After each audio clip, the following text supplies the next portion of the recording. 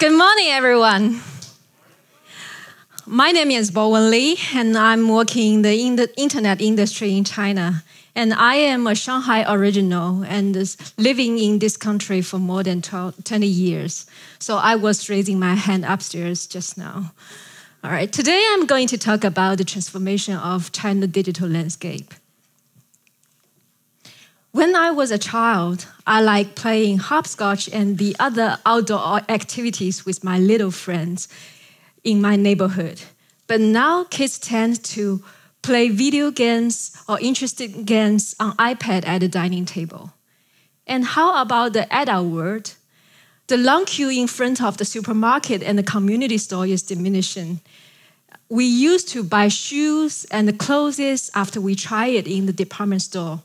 But nowadays, more and more people buy what they eat and what they wear on the internet shop. Let me get you some ideas of how crazy Chinese shoppers are. In November 11th, 2014, that's last year, we called it Double 11 in Chinese. Tmall, the largest B2C e-commerce platform, generated 5.7 billion RMB in one day. And let's also take a look about the other data of the largest offline shopping centers, which they created the yearly revenue. Beijing Xinguang Place and Shanghai Babaiban was the largest shopping center, respectively, in two cities. But now you can see the size of the bubble: 750 million, 470 million. These are very little share of the revenue created from Tmall in one day. So there are a lot of festivals now created by e-commerce leaders in China, not only Double 11, but also Double 12, Double 10. So on every festival, the people can get cheap things on the internet, and it becomes the online shoppers' carnival. And the digital also changed the way we go. So most of you are the visitors from outside China, and maybe you find it's hard to have a cab along the road, especially in the rainy day, because the majority of the younger generation are using location-based service at home or at office. We just texting the address or just use voice talk to the application of where we are going. Then you can get a pickup very, very soon. So digital transformation has led the dramatic change on China consumer behaviors. More than 50% of the China population are accessing internet by their desktop and mobile. And the usage of mobile phone are growing faster and faster. Alexa is a global website traffic monitoring tool. And from the data Alexa provided, we can perceive that about 1/3 of the top 15 websites are coming from China. Baidu, Taobao, QQ, Sina, and Weibo. How many of you are using these websites daily? Raise your hand. Oh, there are quite a few. Now in China, BAT is no longer an animal, but it stands for the three largest internet giant companies. BAT, B stands for Baidu, A, Alibaba, and T, Tencent company. And I categorize these digital medias into different ways. The first category is search engine. Baidu is now the largest Chinese search engine, and over 80% of the Chinese netizens are using Baidu in their daily life. So it also makes Baidu second to Google in the global market share with 16%. So just like Google, most of the revenue generated by Baidu are from online advertising. But Baidu also provides free services like free map services, free encyclopedia, and free Q&A communities. And the second category that I want to talk about is the e-commerce. Alibaba Group has two brands. One is Tmall, which is the largest B2C e-commerce platform I mentioned earlier. And the other one is Taobao, an online marketplace. Altogether, they have over 300 million active buyers. And this number is close to the Amazon's worldwide active buyers. And the other noticeable e-commerce player in China is JD.com. In Chinese, we call it Jingdong. Its user base are growing fast, and it has very strong logistics network. There are over 30,000 expressmen delivering the goods every day. And if you place the order online in the morning, usually you can get your goods in the afternoon or in the evening. So in 2005, when Taobao launched its service in China for a year, you know what happened? It took over the China leadership in e-commerce area from eBay. So eBay's market share in China was dropping from 70% to 30% in 1 year.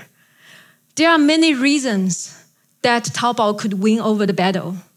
One of the primary reasons is Taobao is providing all the services to the small business and people for free.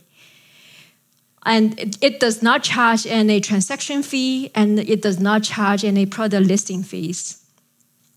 And the other reason is when 10 years back, there is lack of credit system in China, and people don't trust to do the transaction online with the strangers.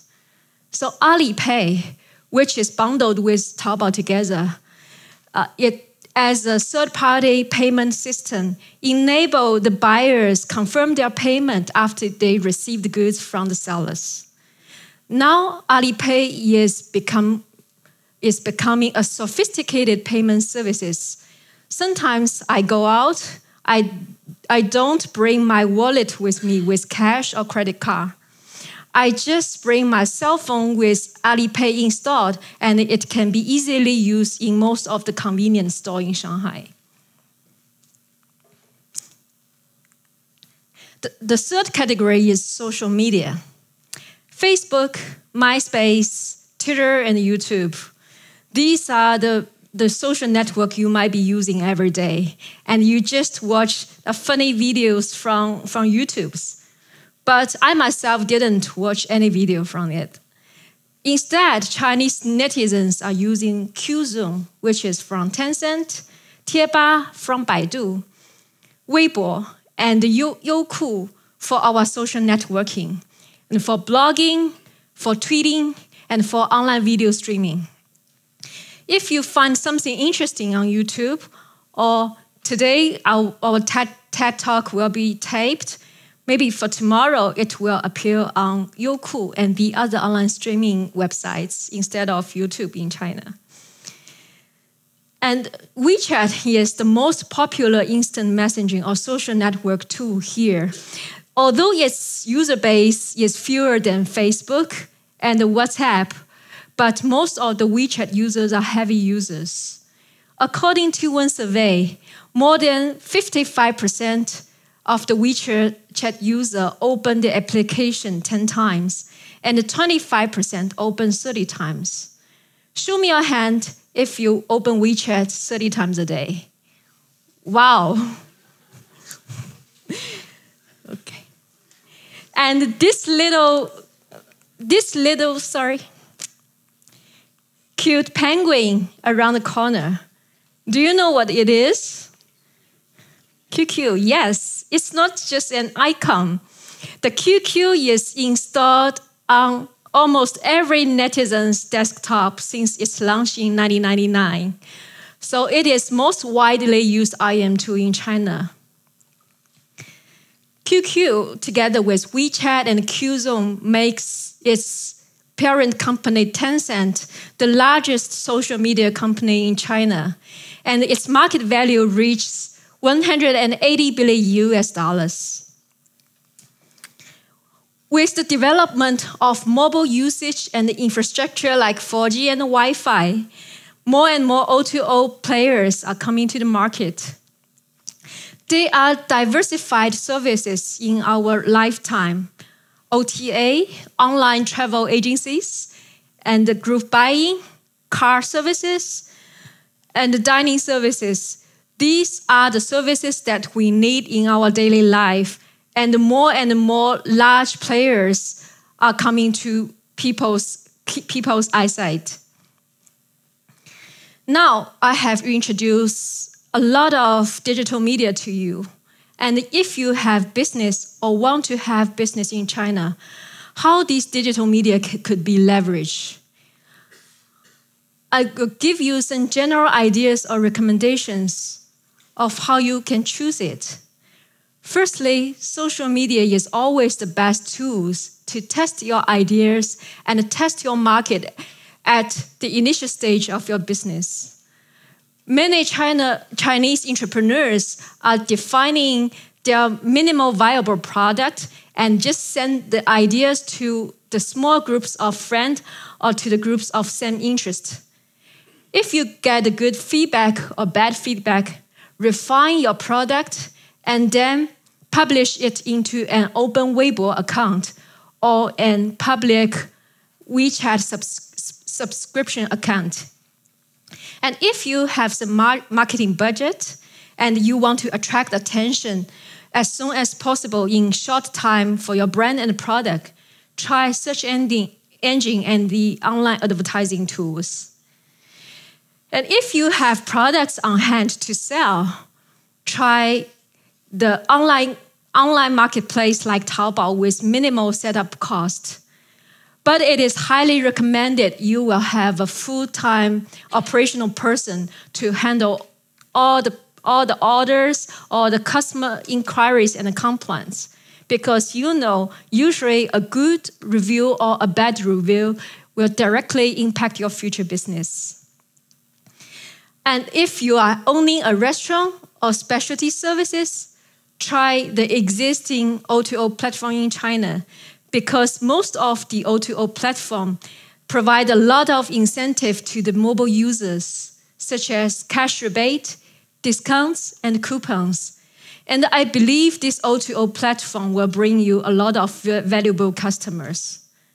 Of course, there is no clear cut. Choose your media mix according to the nature and the stage of your business.